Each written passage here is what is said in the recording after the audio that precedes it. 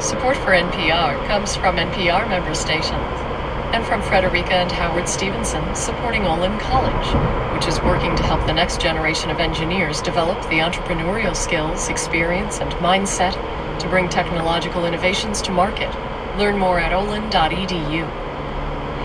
From the estate of Joan B. Kroc, whose bequest serves as an enduring investment in the future of public radio and seeks to help NPR produce programming that meets the highest standards of public service in journalism and cultural expression.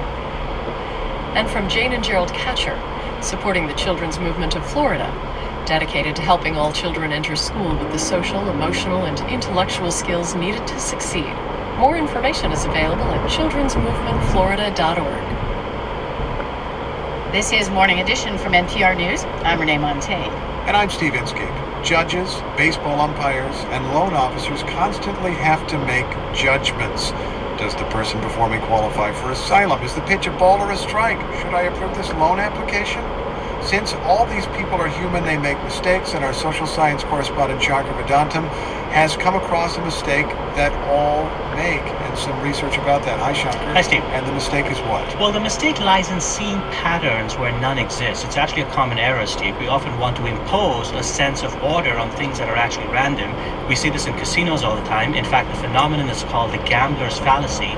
If you toss a coin up 5 times and it comes down tails 5 times in a row, you have a feeling that the next coin flip has to come down heads. It must be heads this time. Put all my money on heads. Exactly. Now, in reality, of course, there's a 50-50 chance the next coin flip is going to be heads.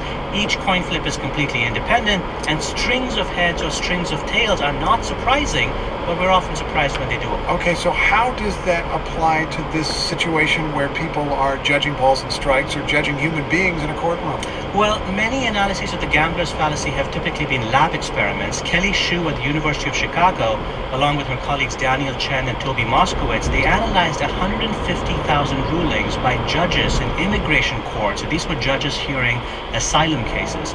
The researchers analyzed how often does an asylum approval follow a rejection or vice versa. Now, each case, obviously, has no bearing on the next case, so how judges rule on one case should not affect how they rule on the next case. Here's Kelly Shue. What we find is that judges tend to deny asylum if they granted asylum to the previous case, and the opposite. So they tend to grant asylum if they just denied asylum to the previous case. Whoa, so it's like that person with the coin, flipping it heads or tails. They're thinking on some level, sometimes if I just had tails, the next one maybe ought to come up heads. That's right. Now, actually, if you ask the judges, they will probably tell you that each case has no bearing on the next.